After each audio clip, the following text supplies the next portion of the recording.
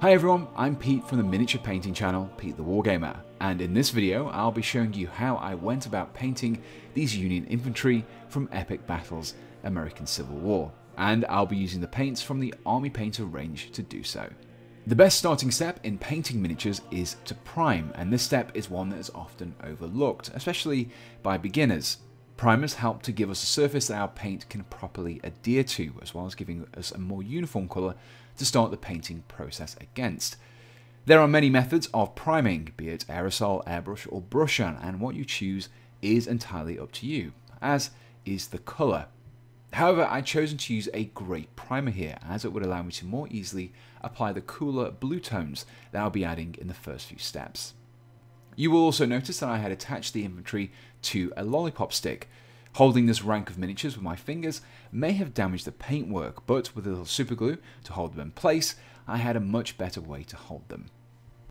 When tackling a scheme like this, I prefer to paint all of my base coats first, followed by the washes and then finally the highlights. It's nice to see your model progressing at each stage, and it prevents you from accidentally ruining a good chunk of your paint job with these messier starting applications. Before I applied these, however, I wanted to thin the paints down with a little water.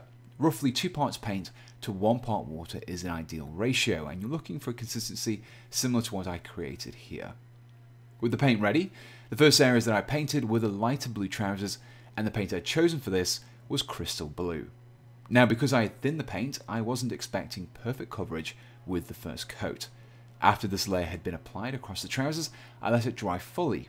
Once dried, I could apply my second layer over the top. This resulted in a more solid looking base colour that I can build up from. Additionally, it helped to ensure that the paint was applied smoothly and that it wasn't left with brush marks in it. As I've already mentioned, this thinning and layering technique is something that I repeated across all of the following base coats. The second base coat saw me applying some deep blue to the jackets and the kepis. This darker blue contrasted nicely against the lighter blue on the trousers. Like before, I thinned out this paint before applying 2 thin coats. For the exposed skin around the face and hands, I chose to use the paint Kobold Skin. This paint works particularly well as a starting colour, as it's light enough to benefit from a wash, whilst also being just dark enough to be able to highlight with a realistic skin tone. The next base coat involved using some of the reddish brown of Dirt Splatter. This paint was first used to paint the wooden stocks of the rifle, with the warm tones of this paint being excellent for a wood effect. After painting the rifles, I then used this paint to tackle some of the hair of the soldiers.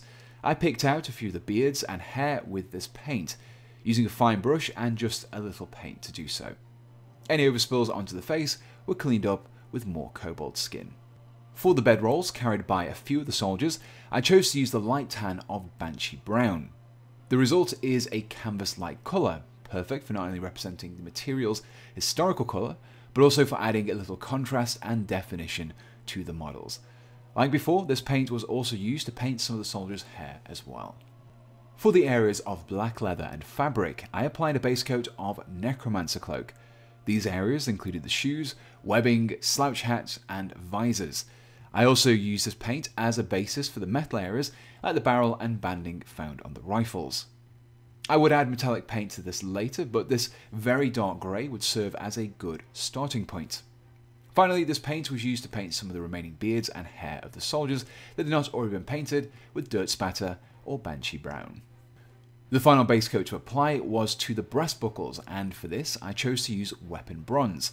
As this was metallic paint, I switched over to a different brush, as metallic paints have a tendency to wear out brushes more than regular paints do. In addition to this, after I completed this step, I cleaned out my paint water to prevent any cross-contamination of metal flakes into my other paints. At this stage, all the base colours had been applied, which meant I could begin to apply my wash. But first, much like the base coat, I also thinned this down too. However, instead of using water, I used some of the Army Painter's Quickshade Mixing Medium. It's essentially the wash, but without any colour or pigment in it. By mixing this in equal parts with the wash, I maintain the same consistency, but reduce the strength of the wash, which helps to create a more subtle shading effect. With the wash mixed, I could begin to apply it over the soldiers. The colour I had chosen here was Strong Tone. It's a darkish brown that will not only provide shading in the recesses, but also help to tone down the brightness of the blues. Ultimately, this will help to improve the overall realism of the completed miniatures. I applied this wash evenly across the whole miniature, making sure to avoid the wash pooling up too much in any single location. After the first layer was applied, I allowed the wash to fully dry before progressing on to the next step. With the wash completed, I could move on to painting the highlights. To paint most of these, I used the base colour of an area mixed with some Arid Earth to create a lighter colour. Mixing the two paints in equal quantities resulted in a lighter paint, but by using pale yellow, the result wasn't quite as washed out as it would have been had I used white instead.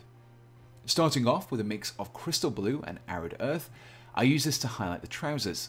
To highlight, I use a fine-tipped brush and carefully drag this over the raised folds and details, focusing my application to the upper areas to help simulate how light would fall on them.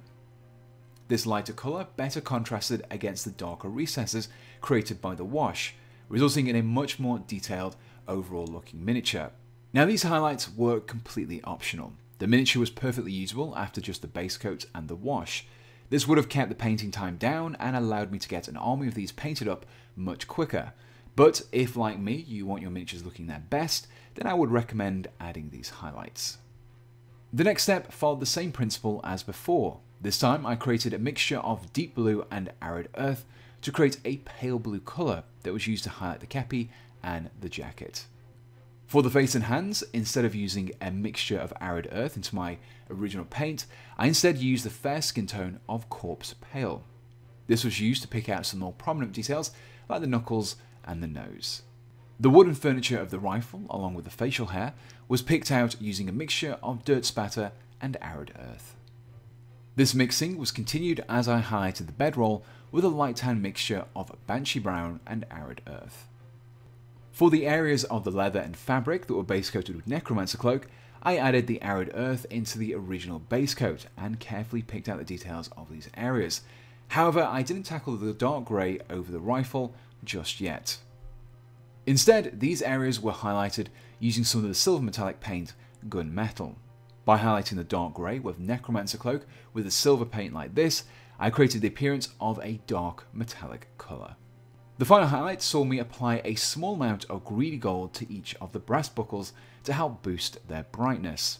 And with that, all the models needed was a coat of matte varnish and a suitable basing scheme, which left me with this. And here we have the completed Union Infantry. Now while this guide focused on just the infantry, the colours and techniques could be used to paint other American Civil War Union forces too, such as cavalry and artillery. So thank you for joining me in this painting guide. I hope that you've enjoyed watching and that you've been able to learn something from it. And so until next time, thanks for watching and goodbye.